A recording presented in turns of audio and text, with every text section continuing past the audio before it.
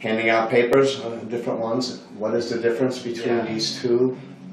And then maybe they could even come up with some of these questions, what the difference is. So, and activities are very important, you know.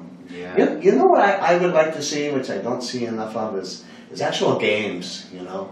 I mean, maybe children's games, very simple. But everybody likes to play games, so you know. And if you can play a game and learn at the same time, you know. But I've searched and I don't see any good ones. Maybe I'm not looking in the right spot.